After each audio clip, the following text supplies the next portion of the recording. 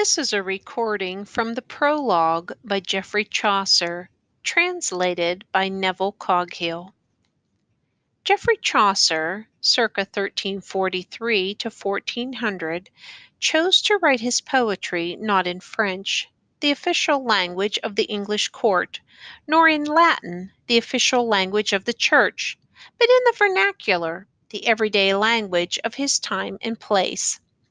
That vernacular was a form of English that scholars now call Middle English. Chaucer's masterpiece, The Canterbury Tales, is a collection of stories in verse.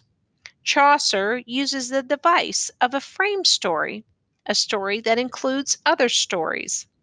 The frame describes a pilgrimage, a religious journey in which a group is on its way to Canterbury Cathedral.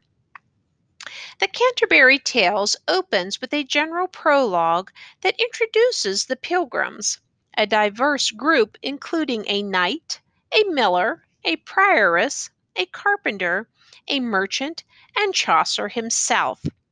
The group decides to exchange stories as a way of passing time during their journey.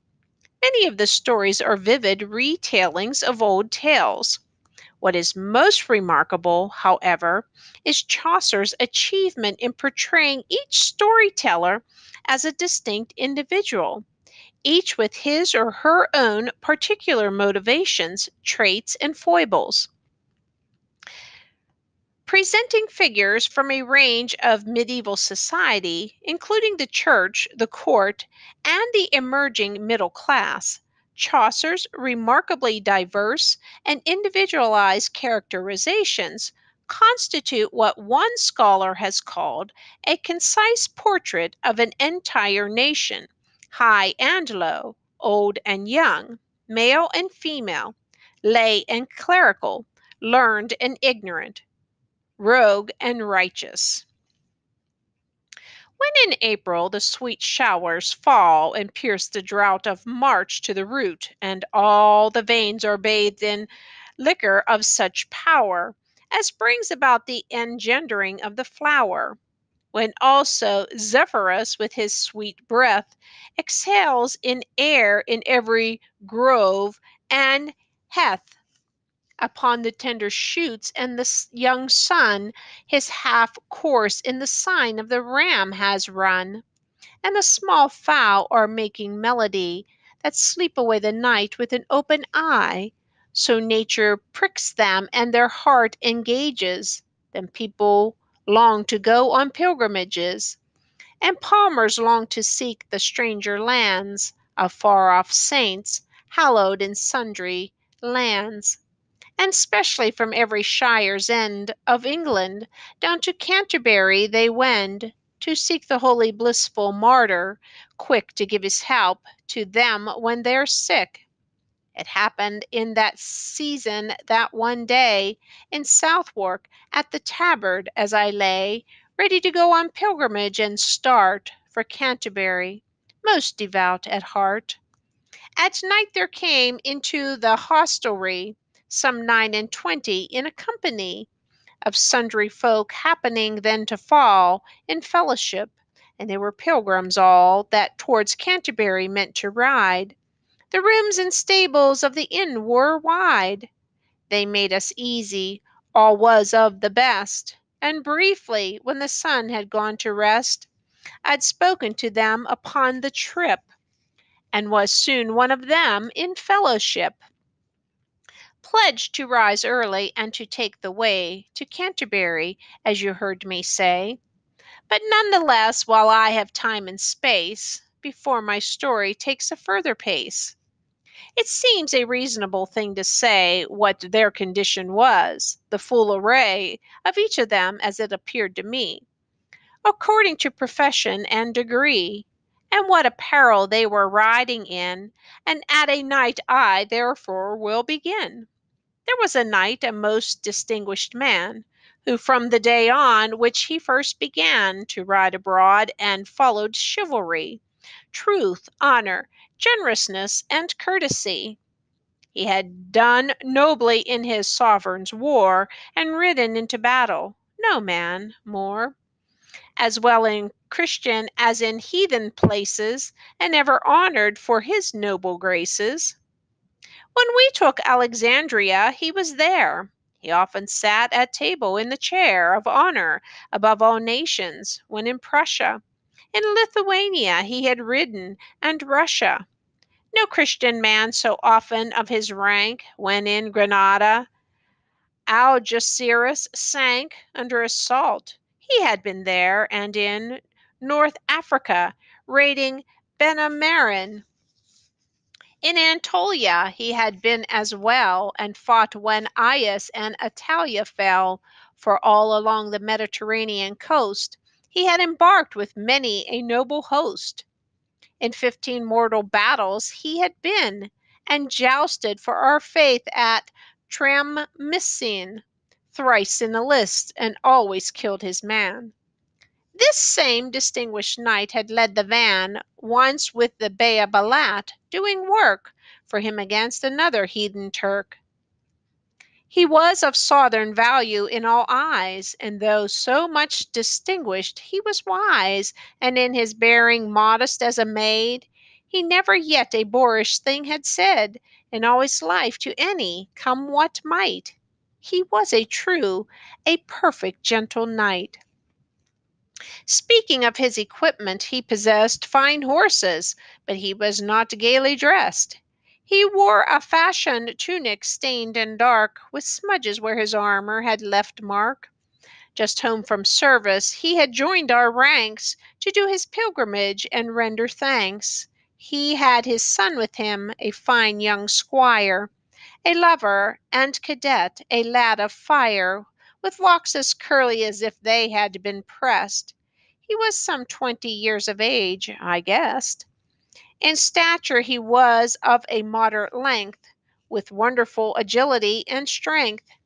He'd seen some service with the cavalry in Flanders and Artois and Picardy, and had done valiantly in little space of time in hope to win his lady's grace. He was embroidered like a meadow bright, and full of freshest flowers, red and white.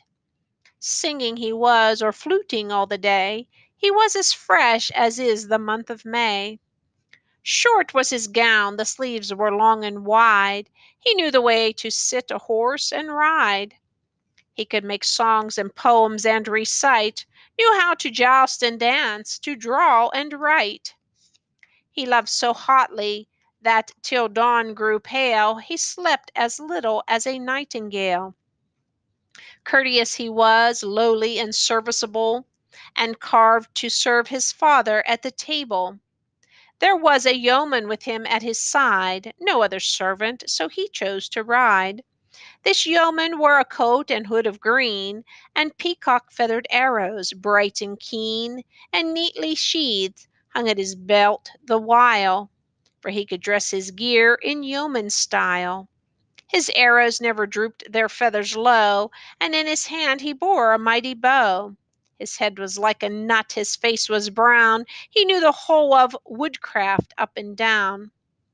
A saucy brace was on his arm to ward it from the bowstring, and a shield and sword hung at one side, and at the other slipped a jaunty dirk, spear sharp and well equipped.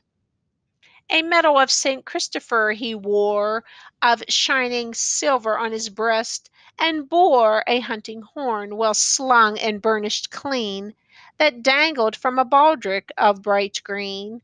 He was a proper forester, I guess. There was also a nun, a prioress, her way of smiling very simple and coy. Her greatest oath was only by St. Loy, and she was known as Madame Eglantine, and well she sang a service with a fine intoning through her nose, as was most seemly, and she spoke daintily in French extremely. After the school of Stratford aut Beau, French in the Paris style she did not know. At meat her manners were well taught withal, no morsel from her lips did she let fall, nor dipped her fingers in the sauce too deep, but she could carry a morsel up and keep the smallest drop from falling on her breast, For courtliness she had a special zest, and she would wipe her upper lip so clean that not a trace of grease was to be seen upon the cup. When she had drunk to eat, she reached a hand sedately for the meat. She certainly was very entertaining, pleasant and friendly in her ways, and straining to counterfeit a courtly kind of grace, a stately bearing fitting to her place, and to seem dignified in all her dealings. As for her sympathies and tender feelings, she was so charitably solicitous. She used to weep if she but saw a mouse caught in a trap, if it were dead or bleeding, and she had little dogs she would be feeding with roasted flesh or milk or fine white bread. And bitterly she wept if one were dead, or someone took a stick and made it smart. She was all sentiment and tender heart. Her veil was gathered in a seemly way, her nose was elegant, her eyes glass gray. Her mouth was very small, but soft and red, her forehead certainly was fair of spread, almost a span across the brows. I own she was indeed by no means undergrown. Her cloak, I noticed, had a graceful charm. She wore a coral trinket on her arm, a set of beads the goddess tricked in green. Once hung a gold brooch of brightest sheen, on which there first was graven a crowned A, and lower a more Vincent Omine. Another nun, the secretary at her cell, was riding with her, and 3 priests as well. A monk was there, one of the finest sort, who rode the country, hunting was his sport. A manly man, to be an abbot able, many a dainty horse he had in stable. His bridle, when he rode, a man might hear, jingling in a whistling wind as clear, ay, and as loud as does the chapel bell, where my lord monk was prior of the cell. The rule of good Saint Bennet or Saint Moore, as old and strict, he tended to ignore. He let go by the things of yesterday, and took the modern world's more spacious way. He did not rate that text at a plucked hen, which said that hunters are not holy men, and that a monk uncloistered is a mere fish out of water flapping on the pier. That is to say, a monk out of his cloister. That was a text he held not worth an oyster. And I agreed and said his views were sound. Was he too sturdy till his head went round, poring over books in cloisters? Must he toil, as Austin bade, until the very soil? Was he to leave the world upon the shelf? Let Austin have his labor to himself.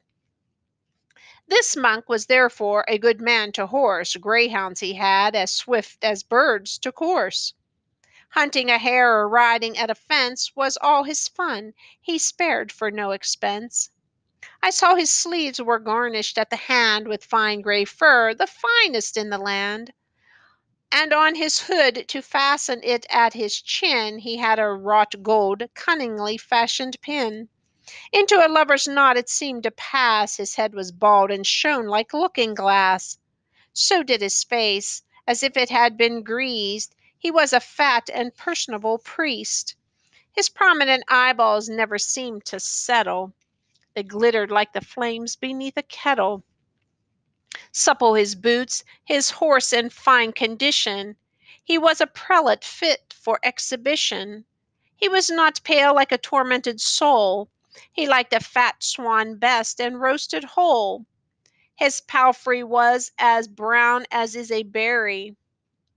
There was a friar, a wanton and merry, a limiter, a very festive fellow. In all 4 orders there was none so mellow, so glib with gallant phrase and well-turned speech. He'd fix up many a marriage, given each of his young women that he could afford her. He was a noble pillar to his order. Highly beloved and intimate was he with country folk within his boundary, and city dames of honor and possessions, for he was qualified to hear confessions, or so he said, with more than priestly scope. He had a special license from the Pope. Sweetly he heard his penitents at shrift, with pleasant absolution for a gift. He was an easy man in penance giving, where he could hope to make a decent living. It's a sure sign whenever gifts are given to a poor order that a man's well shriven. And should he give enough he knew in verity, the penitent repented in sincerity. For many a fellow is so hard of heart, he cannot weep for all his inward smart. Therefore, instead of weeping and of prayer, one should give silver for a poor friar's care. He kept his tippet stuffed with pins for curls, and pocket knives to give to pretty girls.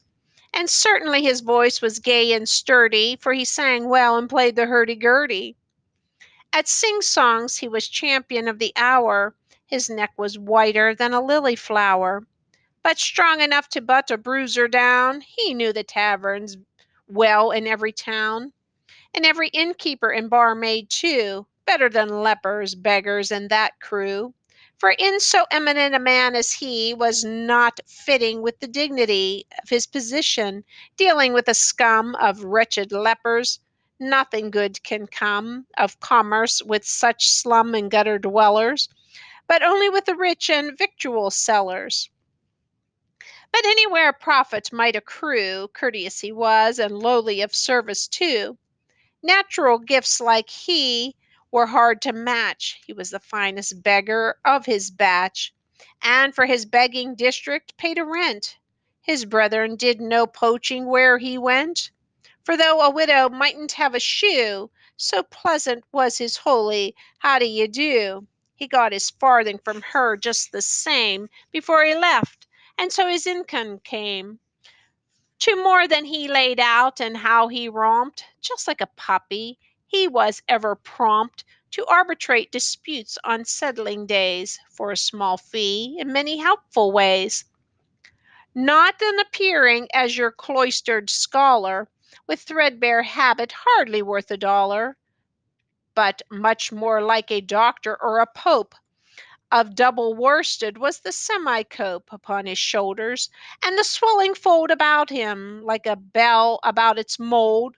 When it is casting round out his dress, he lisped a little out of wantonness, to make his English sweet upon his tongue.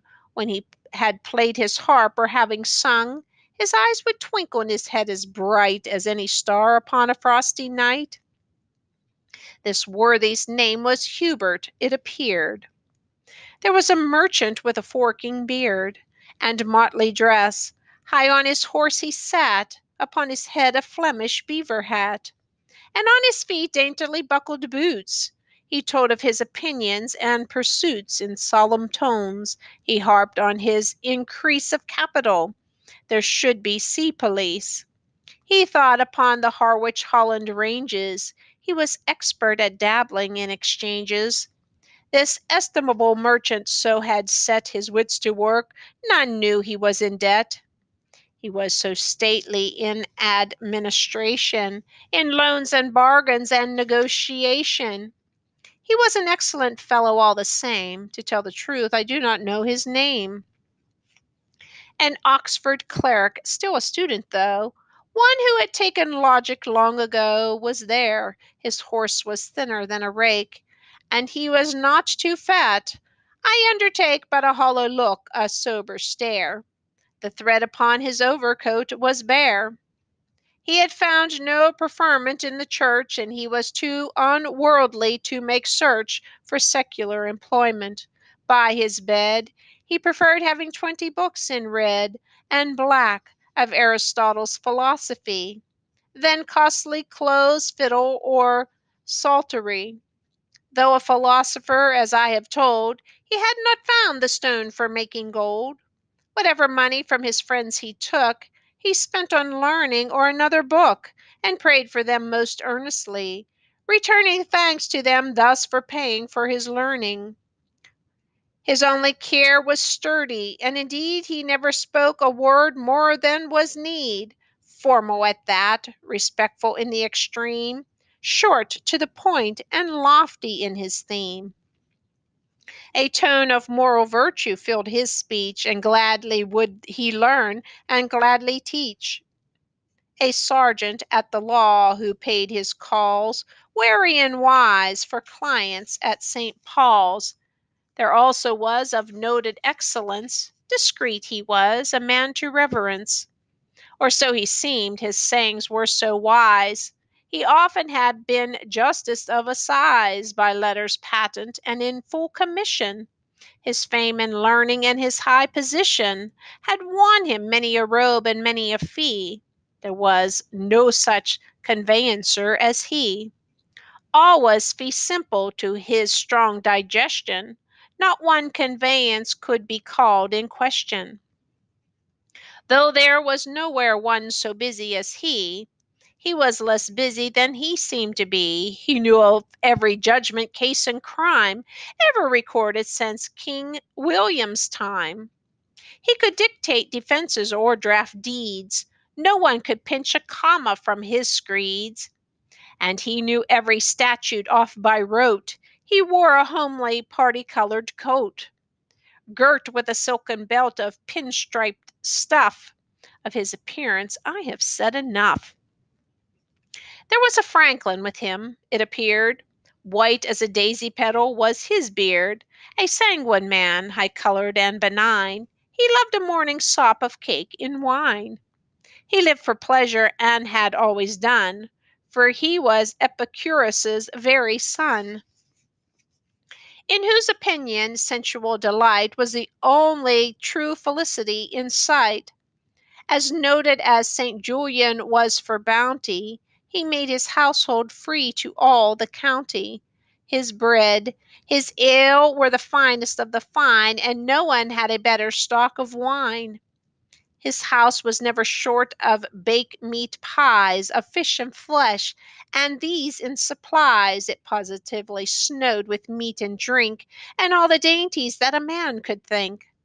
According to the seasons of the year, changes of dish were ordered to appear. He kept fat partridges in coops beyond. Many a bream and pike were in his pond. Woe to the cook unless the sauce was hot and sharp, or if he wasn't on the spot. And in his hall a table stood arrayed, and ready all day long with places laid. As justice at the sessions none stood higher, he often had a member for the shire.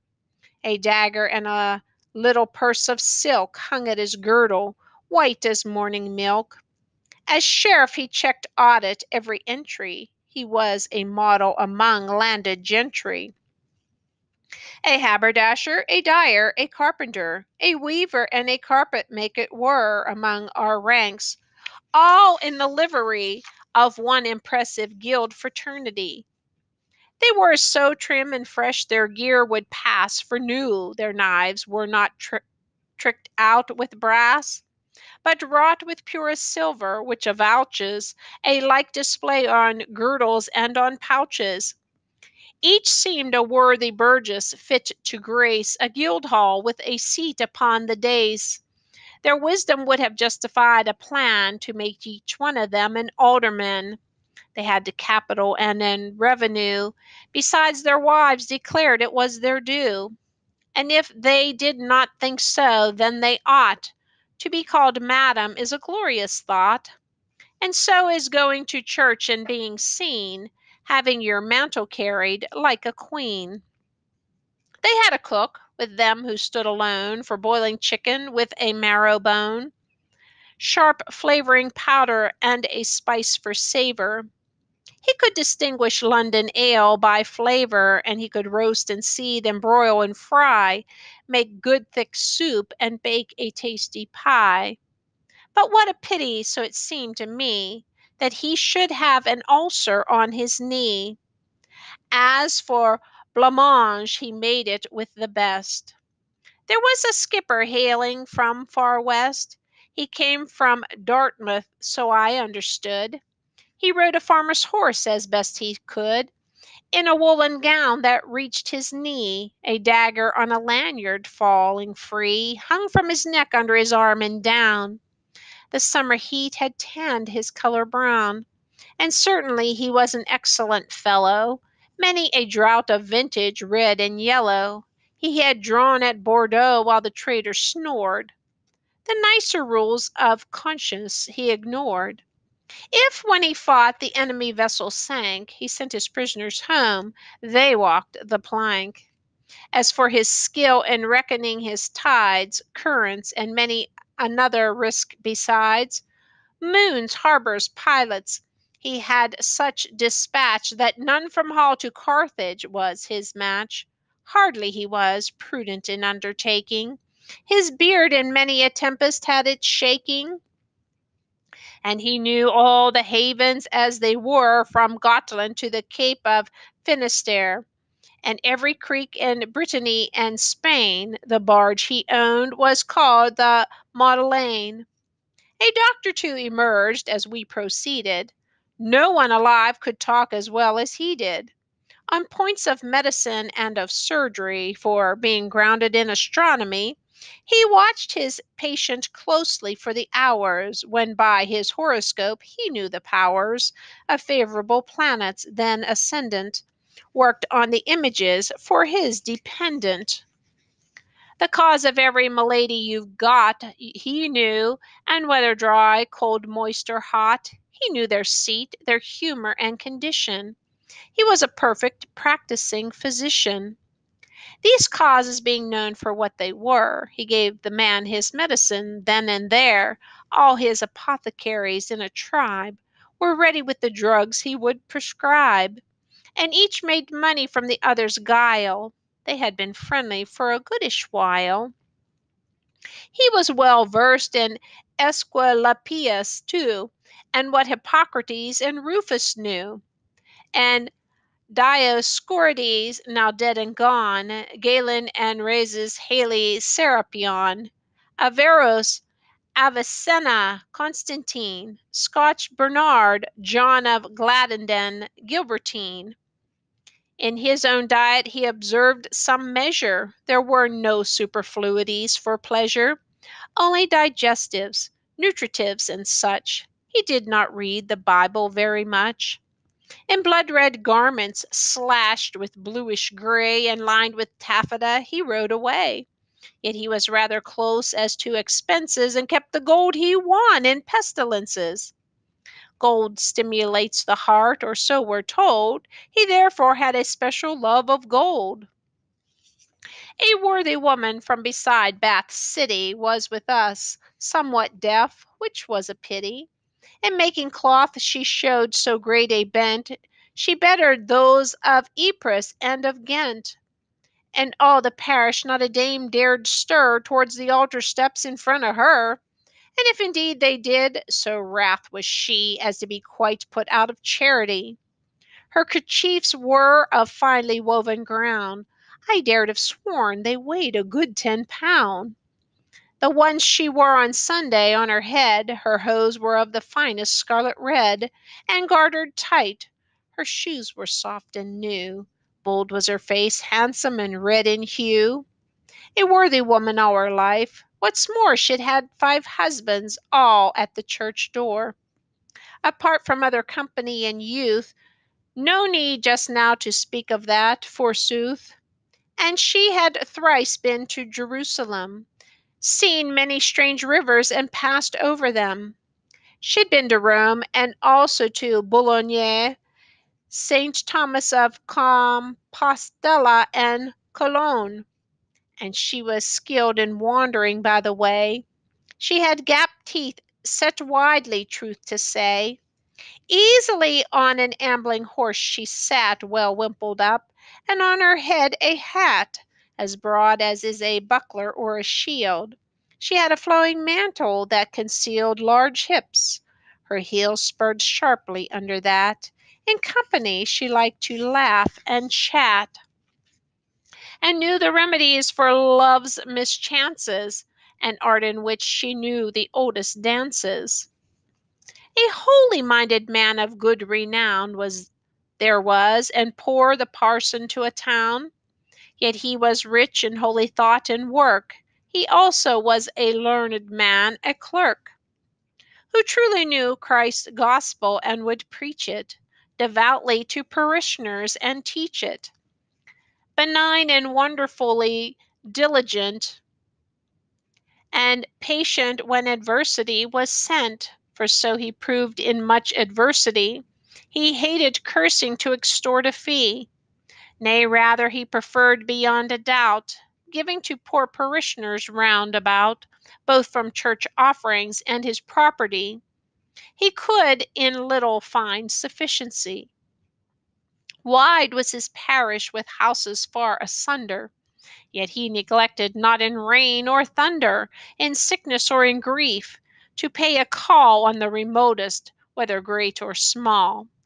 Upon his feet and in his hand a stave, this noble example to his sheep he gave, that first he wrought and afterward he thought.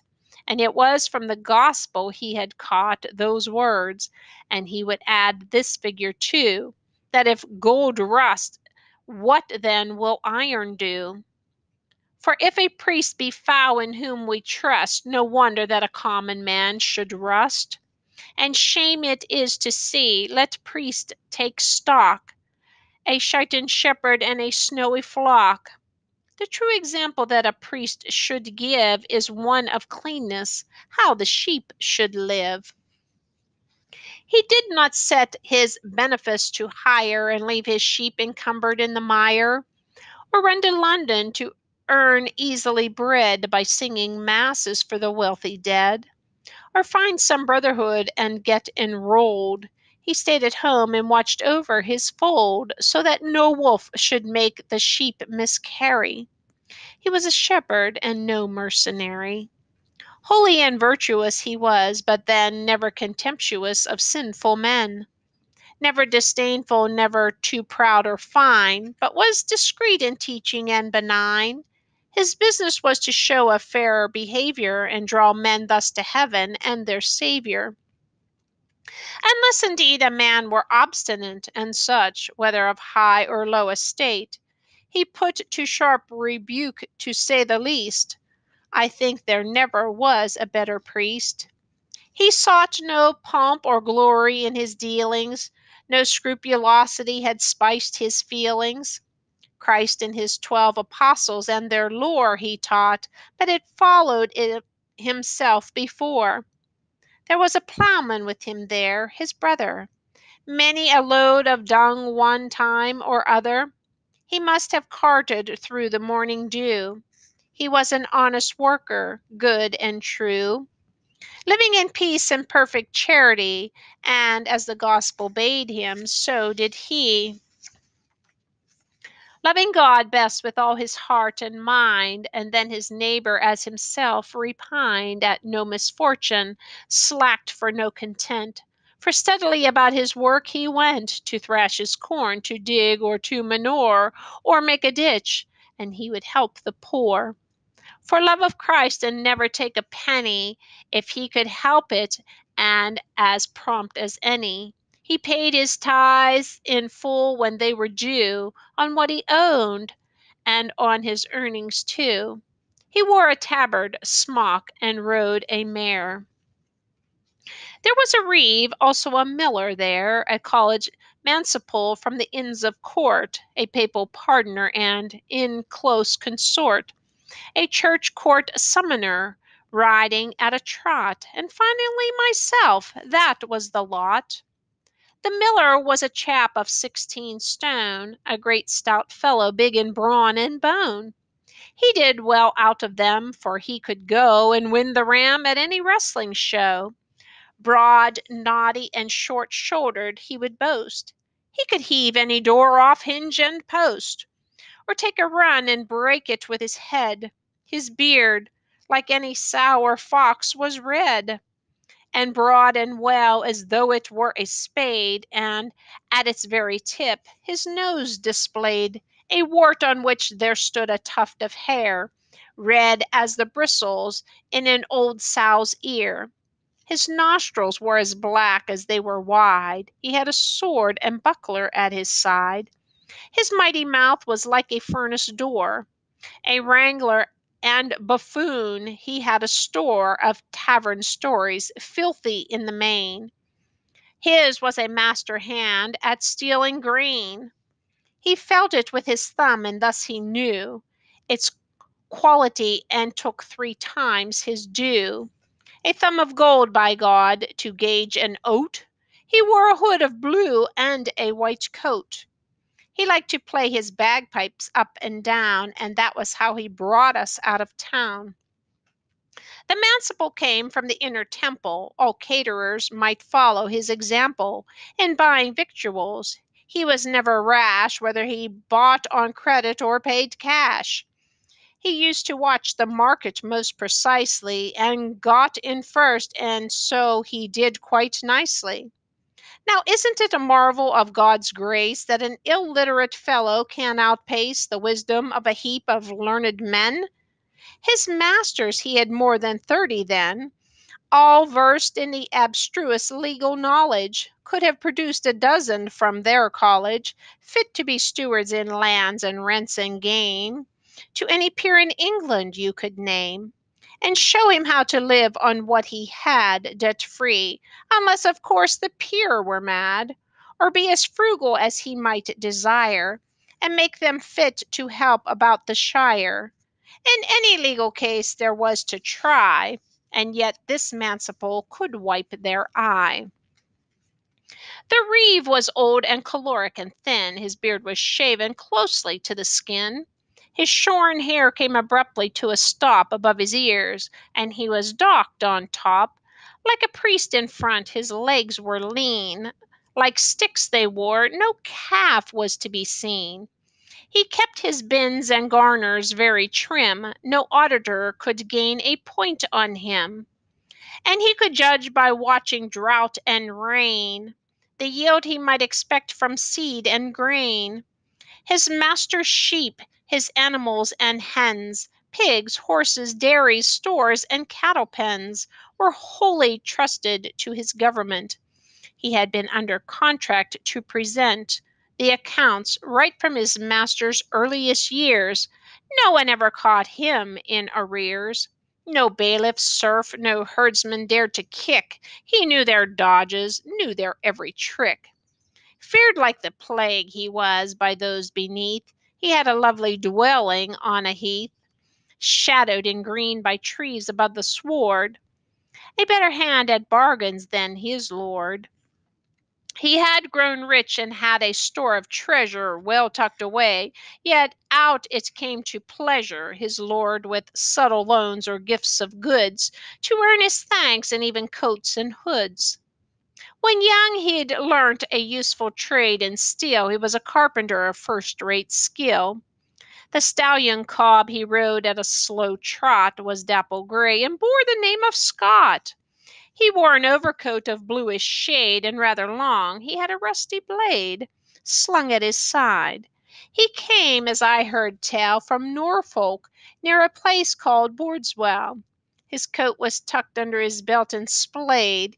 He rode the hindmost of our cavalcade. There was a Sumner with us at that inn, his face on fire like a cherubim, for he had carbuncles.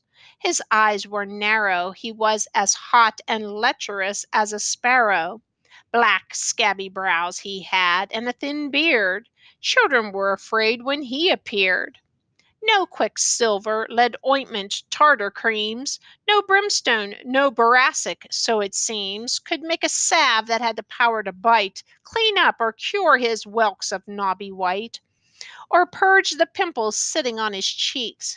Garlic he loved, and onions too, and leeks, and drinking strong red wine till all was hazy. Then he would shout and jabber as if crazy, and wouldn't speak a word except in Latin when he was drunk. Such tags as he was pat in, he only had a few, say 2 or 3, that he had mugged up out of some decree. No wonder, for he heard them every day. And you know a man can teach a jay to call out Walter better than the Pope. But had you tried to test his wits and grope for more, you'd have found nothing in the bag. Then Castio quid juris was his tag. He was a noble varlet and a kind one. You'd meet none better if you had went to find one. Why, he'd allow, just for a quart of wine, any good lad to keep a concubine a 12-month and dispense him altogether. And he had finches of his own to feather. And if he found some rascal with a maid, he would instruct him not to be afraid in such a case of the archdeacon's curse, unless the rascal's soul were in his purse. For in his purse the punishment should be. Purse is the good archdeacon's hell, said he. But well I know he lied in what he said. A curse should put a guilty man in dread, for curses kill, as shriving brings salvation. We should be aware of excommunication. Thus, as he pleased, the man could bring duress on any young fellow in the diocese. He knew their secrets, they did what he said. He wore a garland set upon his head, large as the holly bush upon a stake, outside an alehouse, and he had a cake, a round one, which it was his joke to wield, as if it were intended for a shield. He was a gentle pardoner, rode together, a bird from Charing Cross of the same feather, just back from visiting the court of Rome. He loudly sang, "Come hither, love, come home." The summoner sang deep seconds to this song. No trumpet ever sounded half so strong. This pardoner had hair as yellow as wax, hanging down smoothly like a hank of flax. In driblets fell his locks behind his head, down to his shoulders, which they overspread. Thinly they fell, like rat tails, one by one. He wore no hood upon his head for fun. The hood inside his wallet had been stowed. He aimed at riding in the latest mode. But for a little cap his head was bare, and he had bulging eyeballs like a hare. He'd sewed a holy relic on his cap, his wallet lay before him on his lap. Brimful of pardons come from Rome, all hot. He had the same small voice a goat has got. His chin no beard had harbored, nor would harbor. Smoother than ever chin was left by barber. I judge he was a gelding or a mare. As to his trade, from Berwick down to Ware. There was no pardoner of equal grace, for in his trunk he had a pillow case, which he asserted was Our Lady's veil. He said he had a goblet of the sale St. Peter had the time when he made bold to walk the waves, till Jesu Christ took hold. He had a cross of metal set with stones, and in a glass a rubble of pig's bones. And with these relics any time he found some poor up-country parson to astound. In one short day, in money down, he drew more than the parson in a month or two, and by his flatteries and prevarication made monkeys of the priest and congregation. But still, to do him justice first and last, in church he was a noble ecclesiast. How well he read a lesson or told a story! But best of all, he sang an offertory. For well he knew that when that song was sung, he'd have to preach and tune his honey tongue. And well he could win silver from the crowd. That's why he sang so merrily and loud. Now I have told you shortly in a clause the rank, the array, the number, and the cause of our assembly in this company in Southwark at thy high-class hostelry known as the Tabard, close beside the Bell. And now the time has come for me to tell how we behaved that evening. I'll begin after we have alighted at the inn. Then I'll report our journey, stage by stage, all the remainder of our pilgrimage. But first I beg you, in courtesy, not to condemn me as unmannerly, if I speak plainly and with no concealings, and give account of all their words and dealings, using their phrases as they fell, for certainly, as you all know so well, He who repeats a tale after a man is bound to say as nearly as he can every single word if he remembers it, however rudely spoken or unfit. Or else the tale he tells will be untrue, the things pretended and the phrases new.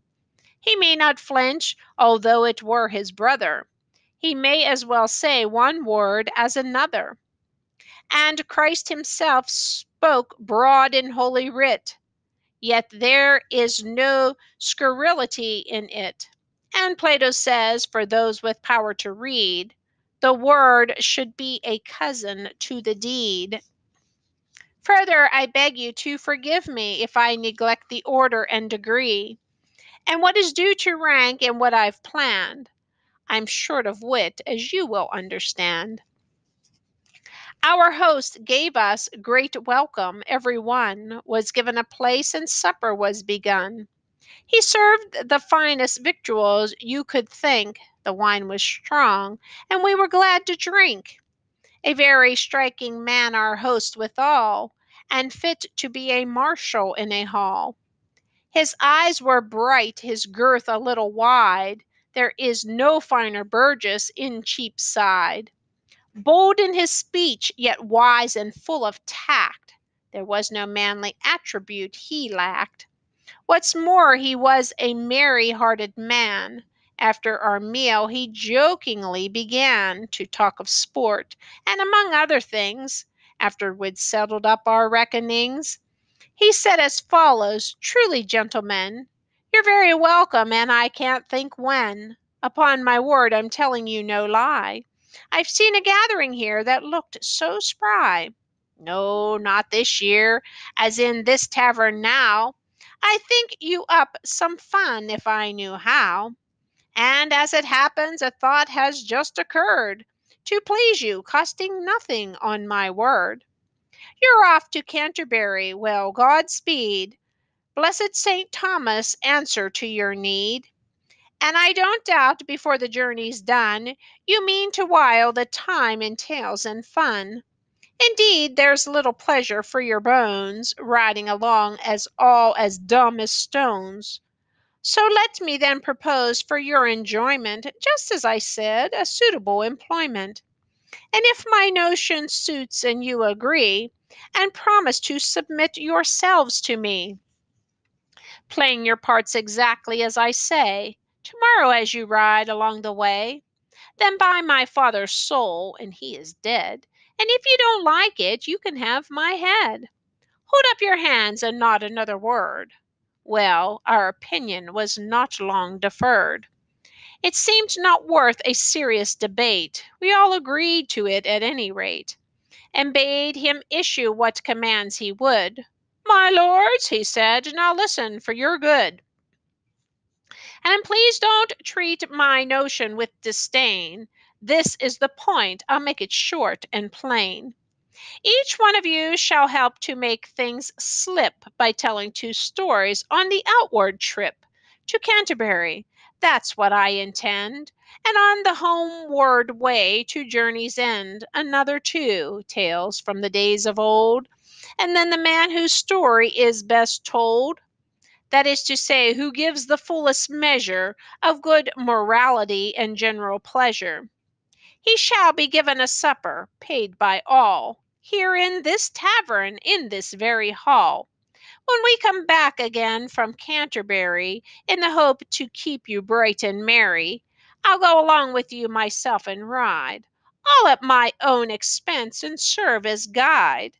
I'll be the judge, and those who won't obey shall pay for what we spend upon the way. Now, if you all agree to what you've heard, tell me once without another word, and I will make arrangements early for it. Of course, we all agreed. In fact, we swore it delightedly, and made entreaty too that he should act as he proposed to do, become our governor in short, and be judge of our tales and general referee, and set the supper at a certain price. We promise to be ruled by his advice. Come high, come low, unanimously thus we set him up in judgment over us. More wine was fetched, the business being done. We drank it off, and up went everyone to bed without a moment of delay. Early next morning at the spring of day, up rose our host and roused us like a cock, gathering us together in a flock. And off we rode at slightly faster pace than walking to St. Thomas's watering place. And there our host drew up, began to ease his horse, and said, "Now listen, if you please. My lords, remember what you promised me. If even song and matins will agree, let's see who shall be first to tell a tale. And as I hope to drink good wine and ale, I'll be your judge, the rebel who disobeys. However much the journey costs, he pays. Now draw for cut, and then we can depart. The man who draws the shortest cut shall start."